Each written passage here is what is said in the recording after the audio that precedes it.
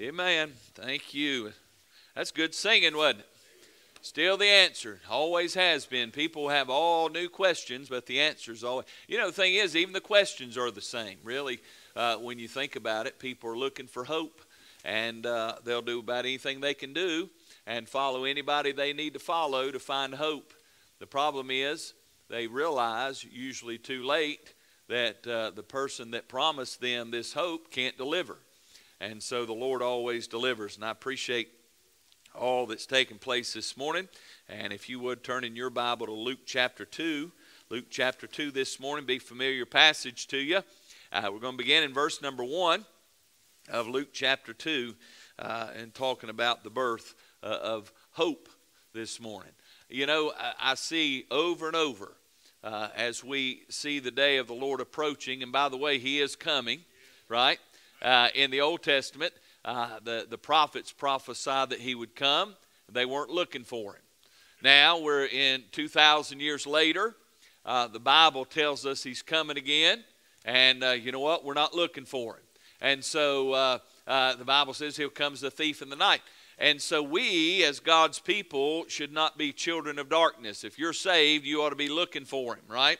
And so just as He was prophesied in the Old Testament, He'd come the first time. By the way, in the Old Testament, the prophecy of the second coming is in the Old Testament as well, not only just the New Testament. So we have all this clarification and all of this testimony that the Lord's coming, and yet God's people, let's be honest, we're biting our fingernails down to the quick.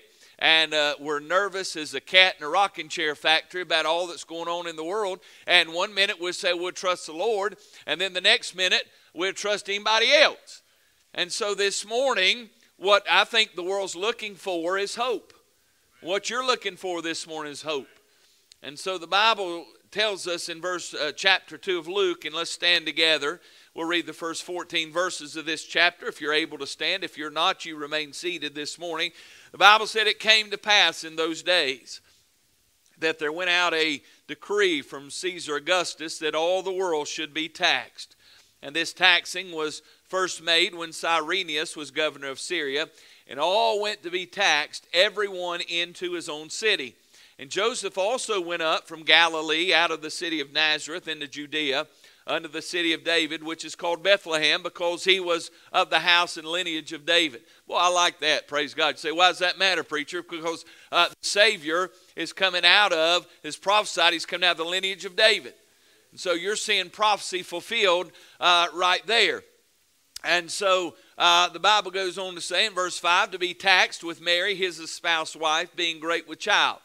And so it was that while they were there, the days were accomplished that she should be delivered. And she brought forth her firstborn son, wrapped him in swaddling clothes, and laid him in a manger, because there was no room for them in the inn. And there were in the same country shepherds abiding in the field, keeping watch over their flock by night. And lo, the angel of the Lord came upon them, and the glory of the Lord shone round about them, and they were sore afraid. And the angel said unto them, fear not, for behold, I bring you good tidings of great joy, which shall be to all people. Now that's pretty good right there. It didn't say some, it said all. Amen. And by the way, you're included in the all this morning. For unto you is born this day in the city of David a Savior, which is Christ the Lord. And this shall be a sign unto you. Ye shall find the babe wrapped in swaddling clothes, lying in a manger. And suddenly there was with the angel a multitude of the heavenly host, praising God and saying, glory to God in the highest, and on earth peace, goodwill toward men. Let's pray. Father, we love you. Thank you for the gift of Jesus, and thank you for the gift of salvation. And my prayer this morning is if there would be one person that does not know you as Savior, today would be that day for them. If there's one person following you far off, today would be the day that they get close to you and that fellowship is restored.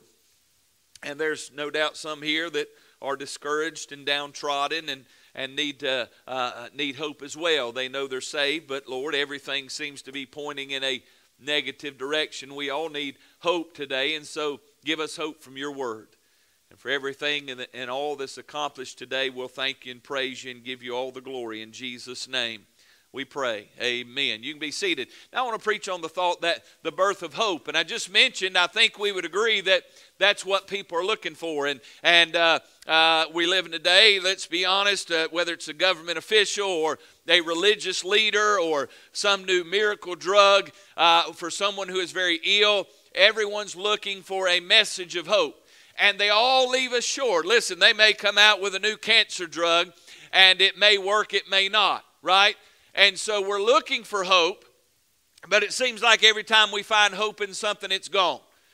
But we're looking in the wrong place. And so the birth of Jesus was the greatest gift given to mankind. Someone said this, if there was a cure for cancer, it'd be the greatest gift given to mankind. No, the greatest gift given to mankind was Jesus Christ 2,000 years ago. And so he is the gift of salvation. We think, well, preacher, no, salvation is the greatest gift. You do realize Jesus is salvation this morning. Without him, there is no salvation. Without the hope of Jesus Christ, he is our blessed hope. And so it was the birth of hope for a hopeless mankind. As you study your Bible and you know the Old Testament, you realize that there was such a period in the history of mankind where there was no hope. Matter of fact, when Adam sinned, there was no hope that man could be restored without a Messiah, without a Savior.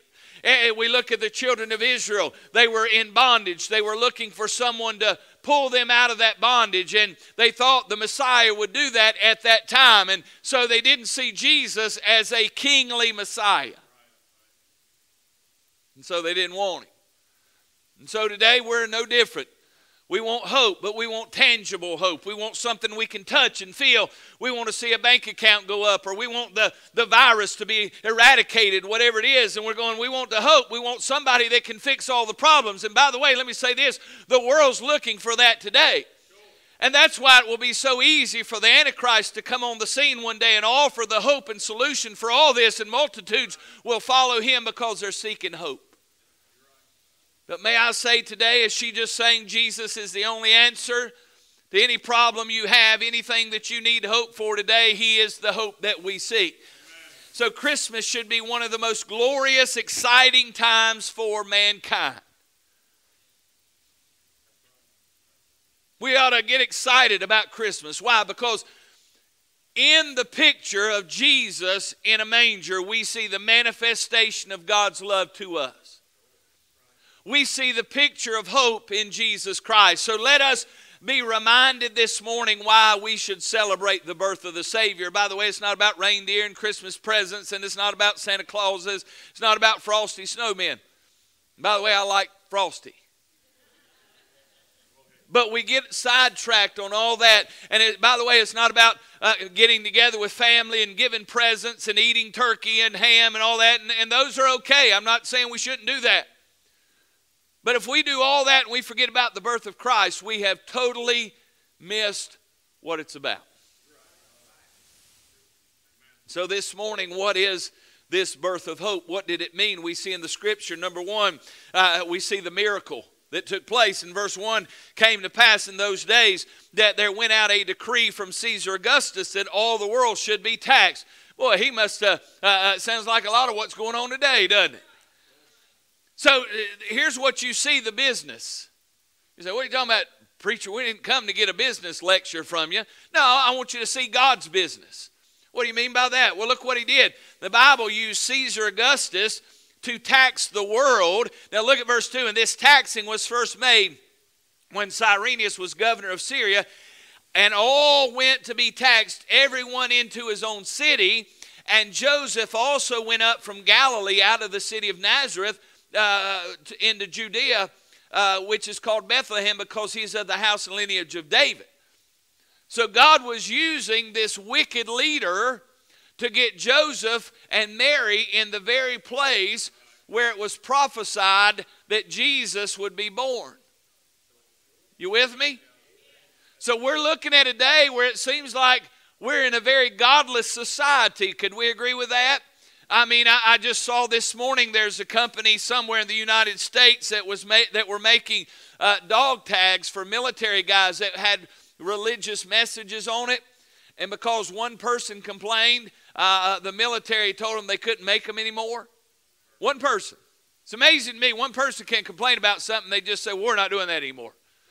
Thousands of Christians complain. They say, oh, you don't matter, right? And so we live in a day, really, let's be honest, where God sometimes uses evil. God uses wicked men. God uses things that we don't understand, Brother Charles. It's not, if we wrote the script, that's not how we would do it, right? But here, God is using these leaders to tax people. And by the way, I don't think taxes are good, do you? But I want you to see what's going to come out of it. God was putting the pieces in place to fulfill the prophecy of the Old Testament. So when you get discouraged today, we live and say everything's going crazy and the world's going crazy and listen, America's losing its soul and whatever. I agree with you 100%, but don't get discouraged because God's still working things for His glory. He allowed attacks to maneuver people into the right place at the right time, right? So God will see to His plan. He'll see that His word is fulfilled. Listen to me. You want to have some great hope this morning? Won't you stop worrying about all that's going on and just follow Jesus? Mary and Joseph, as far as I know, they weren't writing their congressmen saying, I don't agree with this. They just went and did what they were supposed to do and went to pay the tax. And in that process, God used that to put them in the right place at the right time. Now you look and say, man, I don't have any hope and got all this stuff going wrong in my life and it seems like I go from one tragedy to the next and one trial to the next. You ever think that maybe God is using that to maneuver you in the right place to do something great in your life? Because that's exactly what He was doing with Mary and Joseph. He was putting them in the right place at the right time. And you may not understand it, but God has a bigger view. He's got a better view than you've got of the whole picture. Amen. So this morning as you look and say, I have no hope, I don't understand. If I only had this and if I had money and I had a better job and if America would just do this and we'd all be. No, listen folks, it's never going to be settled till Jesus comes back. And so you better find hope in Him. This morning you see the business, but then I want you to see in verse 7 the birth. The Bible said, and she brought forth her firstborn son and wrapped him in swaddling clothes and laid him in a manger because there was no room for them in the inn. So understand this. Your Bible in the Old Testament, if it reads right, says in Isaiah that he would be born of a virgin. Not a young woman. Amen. Young women can have children and not be virgins. The miracle of the birth of Christ was not that a young woman had a child, but that a virgin. Now, I'm not going into biology. I don't think I need to, do I? But you understand that for this woman to not know a man, it was physically impossible for her to have a child. But we see in the Bible that the Bible said the Holy Ghost came upon her, and so this was a holy child that was in her. And so the fact that he was born, and the Bible said it was her first. Now if it had been her second, he wouldn't have been virgin born. So it's very clear that she brought forth her firstborn son, wrapped him in swaddling clothes, laid him in a manger. Why? Because there's no room in the inn. Again, ladies, imagine with me, if you would, that you were riding on a donkey to this place called Bethlehem, and you're going, Joseph, I don't really understand why I've got to go with you to pay this tax, but I'm going. And then they get down to the Holiday Inn, and they go in and say, we need a room. The guy says, sorry, we're out. But you can go stay in the stable if you want to. And understand this, that the picture we have of the stable is probably a little inaccurate, not trying to nitpick, but you know, even in the manger scenes we see, they still looks pretty good. But Jimmy, most likely it was a cave. Now ladies, unless you're a big outdoorsman or outdoors woman, you probably don't want to sleep inside of a hill somewhere, right? But all that had to take place for Scripture to be fulfilled. And so God chose the place and the people. They went to the very place that the Old Testament said he would be born, and to the very person, that virgin girl, that God said in the Old Testament would take place. Why is that all important? And again, I've said this 1,000 times. Let me refresh you. Because in order for Jesus to be qualified to be the Savior of the world, he had to have pure blood. And we realize that because Adam sinned, that our attributes, our blood type, different things are passed down through our father. And because Adam sinned, his children were sinners, and their children were sinners, and their children were sinners, all the way down until we get to you and me today. We're sinners not because we sin because we're sinners. We were born sinners. You need to get that, because a lot of people, Brother Tim, think, well, I'm not that bad, and I wouldn't consider what I do a sin. Well, the thing is, it doesn't matter if you consider it or not. God said this, all have sinned and come short of the glory of God. So therefore, when you drew your first breath, you were born into sin, and you commit sin because you're a sinner. And so if Joseph was the earthly father of Jesus, if he was his natural father, you and I could not be saved. There'd be no hope. I could choose anybody, man. I'd choose you to be my Savior if that was the case, because he wouldn't be qualified. But listen to me.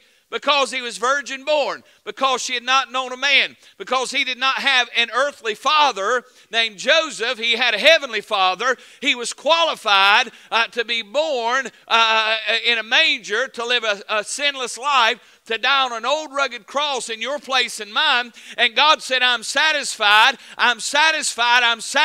with the blood that Jesus shed. And now you and I have salvation because of the death of Christ, but it could not take place without the birth of Christ. You with me?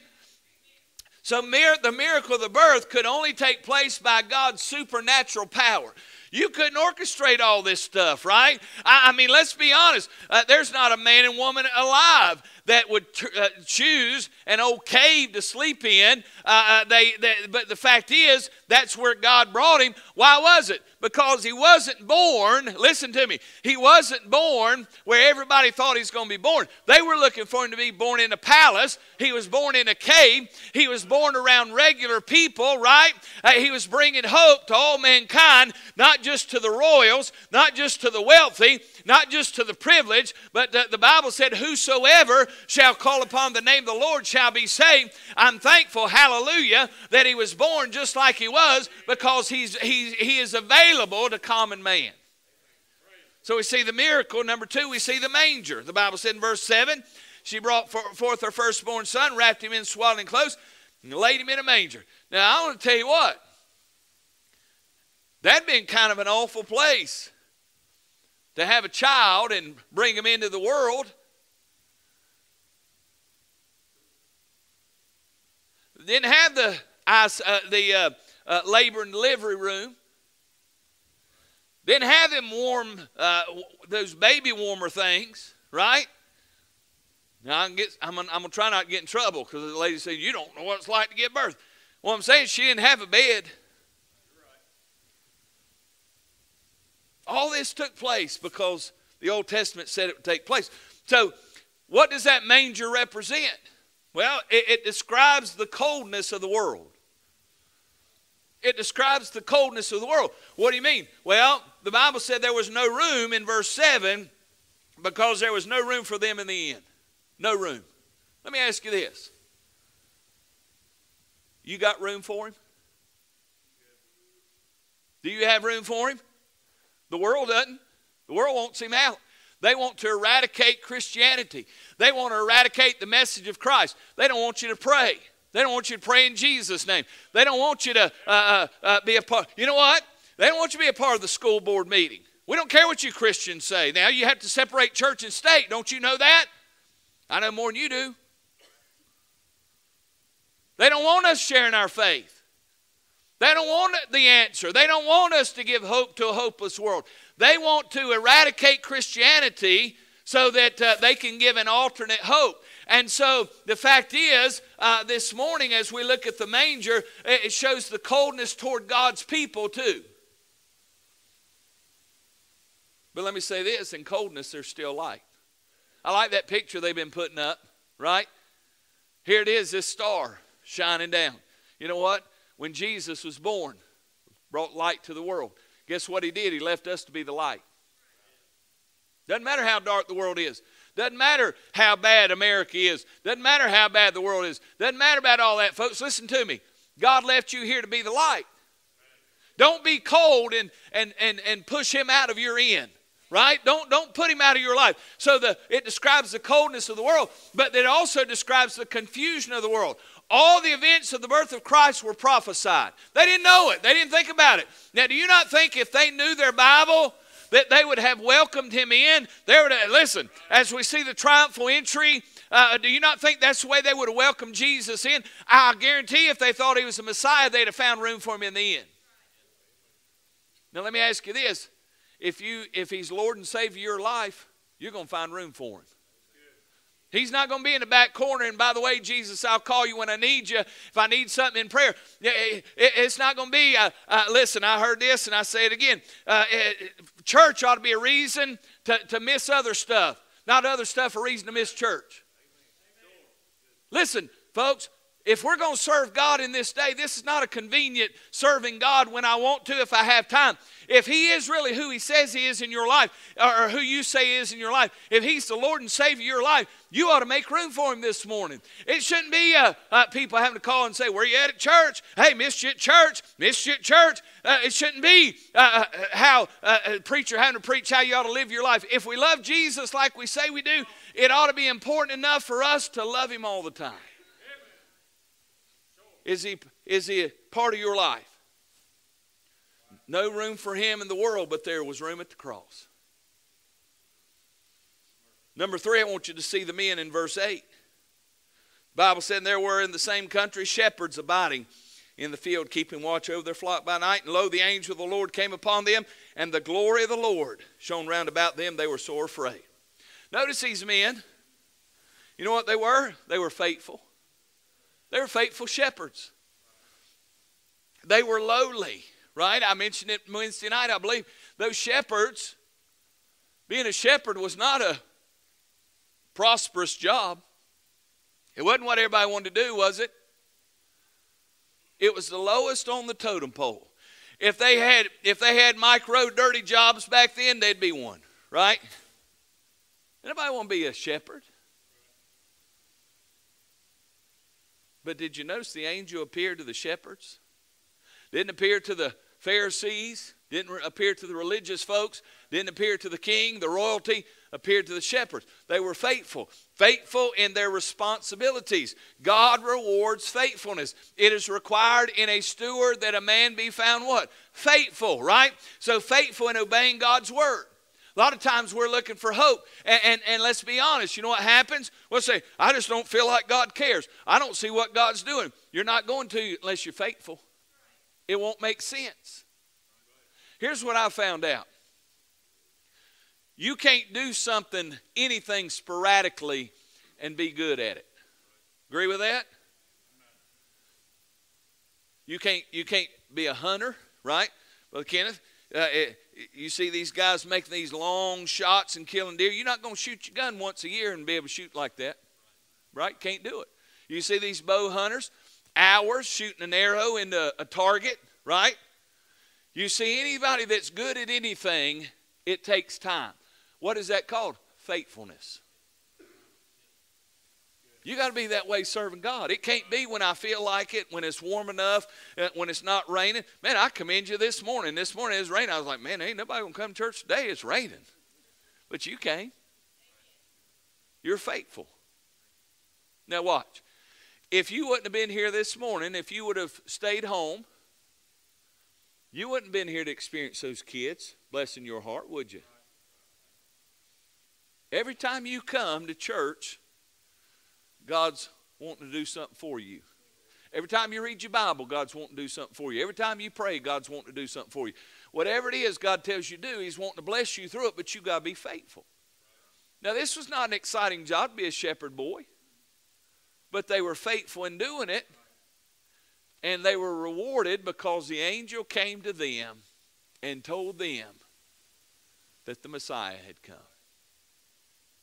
Now, this morning, as you look, you may not ever be a wealthy man, woman. You may not be a titan of industry. You may not be the most popular, but if you'll be faithful, you know what you'll be looking for? Jesus to come. So they were faithful. Then they were favored. Notice in verse 8 and 9, the Bible said, "And lo, the angel of the Lord came upon them. The glory of the Lord shone round about them. They were sore afraid." They were afraid, but did you notice this? Two things took place. The angel of the Lord came upon them. The glory of the Lord shone round about them. They got to see something. Amen? They got to see this angel of the Lord, and then they got to see the glory of God.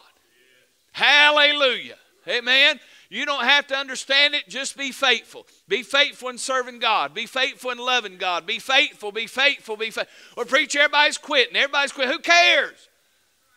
That has nothing to do with you. If everybody quits, be faithful.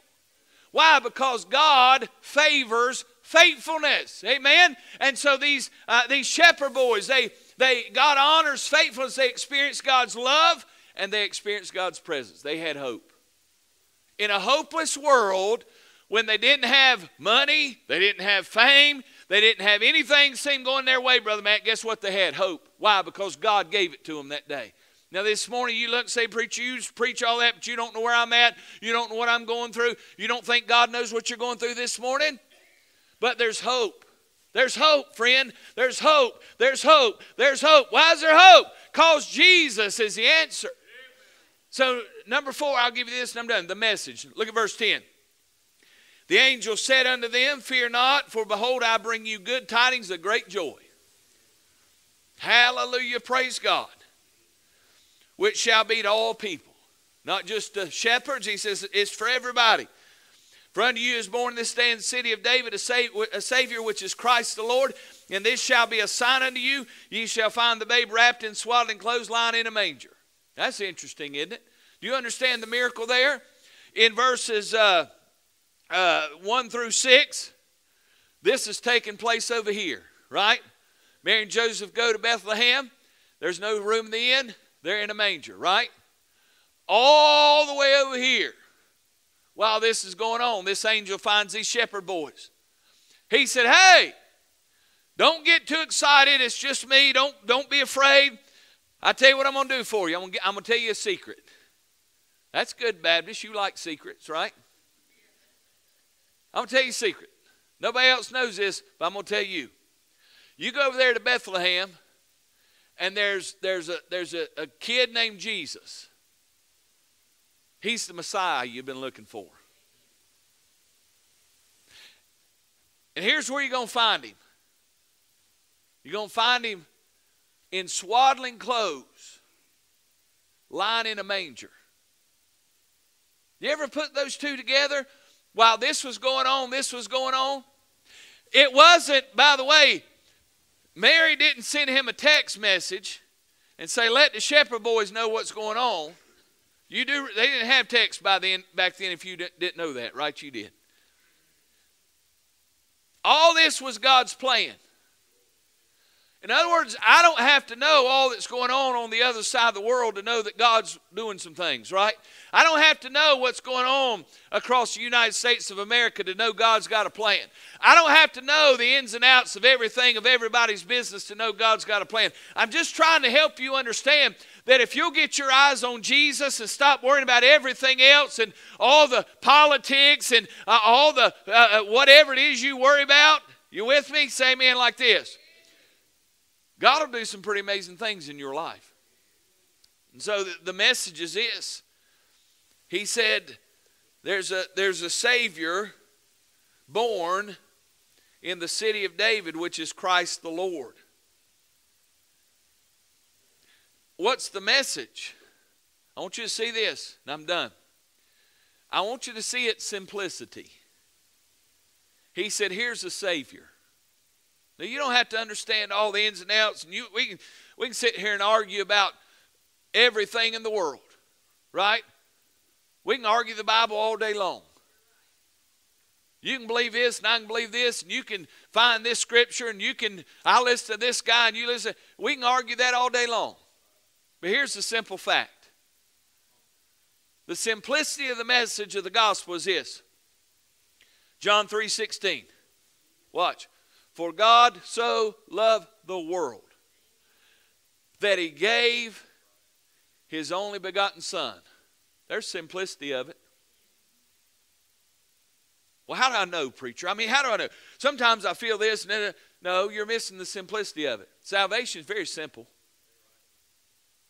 Right? The message is simple. God loves you. Let me say it again. God loves you. And because he loves you, he sent Jesus to be born of a virgin, live 33 and a half years without sin, be qualified to die on the cross of Calvary in your place. You and I deserve to die. But the simple message is this. God loved you enough that Jesus died in your place. That's easy, right? Simple. Next, you see it's salvation. Salvation basically means to be saved. What will save you from your condition? She just sang about it. Jesus is still the answer. Today, Brother Kenneth, 2,000 years later, guess what? People are still getting saved the same way. Do you realize this morning, watch, do you realize that Mary had to get saved the same way that you do? So, well, wait a minute, preacher. Listen to me. She had to trust him as her Savior. Do you realize that Abraham saved the same way you are? The difference was he was placing his trust in someone that would come and die for sin. You and I are placing in our trust in someone that has died for sin. No, you look at me like, preacher, I ain't getting all this now. Jesus wasn't even born when Abraham was here. Jesus, I'm not getting all this. Man, they got some religions praying to Mary. Preacher, how can she get it? Same thing. She had to trust him. He's the only way. He's the only answer. He's the only one that died for the sins of mankind. Was Mary mankind? Sure. Was Joseph mankind? Absolutely. What about his brothers and sisters? Imagine that. They had to place their trust in him to go to heaven. No different today. Salvation. Jesus is the answer. He is salvation. I don't care if you've been baptized, dunked 47 times, sprinkled, held under water till you gurgled. That ain't saving you. You can say all the prayers you want to. You can put all the cards in the offering plate, shake every preacher's hand from here to California. That doesn't save you. You can be a good person, bad person, alcoholic, sit in the church your whole life, never drink, never do anything. You need any of those, but that doesn't save you. Question this morning is this. Have you ever placed your trust in Jesus Christ? That's it. And I ain't talking about saying a prayer and then go live your life. I'm talking about every day. He's the reason. He's the answer. Brother Jimmy, I can't go to heaven without him. Today, I got saved in 1996. That's when I asked the Lord to save me. Today, all these years later, I still can't go. I can't look back and say, well, I prayed a prayer. I place my trust in him. If I go to heaven, it's because I have accepted the free gift of salvation and I trust him. Right? Nothing else. Me praying didn't save me. Me trusting this. But when I pray, I am confessing. Right? With the heart, I'm believing. With the mouth, I'm confessing. So here's my question. Have you ever really, truly believed in your heart that he's the answer? That he is hope? That he is your Savior? That you want him to be your Savior? Because if not, friend, it doesn't matter anything else you've done. I talked to a man one time. He's telling me how many times he got baptized. I said, you know what? If you get saved, then baptized, once will be enough. Man, it don't wash any sins away. I put it like this. Heard old preacher say this. He said, being baptized washed your sins away. He said when they let the water out of the baptistry, he said it'd go down the drain and it'd go into the river, and the cow would drink the water that had your sin in it, and then you'd eat the cow and you'd get it back. The blood's what washes sin away. And then finally, I'll give you this, I'm done. Watch this. It's satisfaction. What is the world looking for? Hope, right? They're looking for something that'll satisfy them. Their emotional problems, their mental problems, their physical problems, their spiritual problems, their financial problems. Every problem you got, somebody say, I need the answer for this. I can't have peace. I can't have joy. I can't have all this unless this problem's fixed. May I say this? You're always going to have problems. You can't take enough pills to get rid of your problems. You can't have enough money to get rid of your problems. But there is an answer. And it's hope. And his name's Jesus. And he loves you so much that he died for you. Can you, how many of you, just be honest, I mean, how many of you, if you were him, would come and die for you? Look, I wouldn't need to leave the splendor of heaven, to leave all that God has. I mean, Paul said it this way. He said the half hadn't even been told. Brother Bart, I can imagine some pretty amazing things, but if he's telling me that whatever's in your mind, you're not even close to what heaven's all about. You're telling me that Jesus left that to come here to this awful sin-cursed world? For what? Because he loved you. And he died for you. Now the question is, will you receive him? That's it. That's too easy, preacher. Man, there's got to be some more to it. I got to do something. Won't you give it a shot? What are you going to offer him? What about money? He owns it all. He owns cattle of 1,000 hills. Owns the hills. Owns the tater under the hill. What are you going to give him? The Bible said, the Lord said this, that the earth is his and the fullness thereof. It's all his anyway. You're not going, well, I could live better. There's none righteous, no, not one. I got to clean my act up before I come to him. He never asked you to do that. See, you're not going to be good enough to get to him, but he's good enough to get to you. All you got to do is come just like you are. Just as I am, without one plea, but that thy blood was shed for me. You say, that's good, preacher, I'm going to go to that. But I'm already a Christian. I'm already going to heaven. Well, why have you lost hope? You don't have any hope. You're discouraged, downtrodden, depressed, whatever it is. You know what? You lost hope. World's bad, preacher. Everybody's wicked. Not everybody. Oh, you know what, preacher? Listen, if God don't destroy America, he'll have to apologize to Sodom and Gomorrah. Really? Because there's more righteous people in this room than there was in Sodom and Gomorrah. And by the way, God don't have to apologize for anything. He can do whatever he wants, whenever he wants. He don't have to ask permission from you, me, the Baptist, or the Pope. Hallelujah. Won't you quit looking at everything else and you just look at you? And figure out what your issue is. Why you're discouraged and downtrodden and negative and never smile. Whatever it is. Whatever. He's the answer. He's the answer. You need him. And I need him. And he's available. Let's stand together. Let's stand. Thank you for your attention this morning. Let's bow our head, close our eyes. No one's looking around. Miss Susan's going to come to the piano. Listen, do this for me. This morning, if you are here and you've never received Jesus Christ as your Savior, if you're not sure 100%, not 90, 50, 89, if you're not 100% sure if you died this moment, you'd go to heaven. Do me a favor. Slip your hand up and let me pray for you. I won't come to you. Just want to pray for you.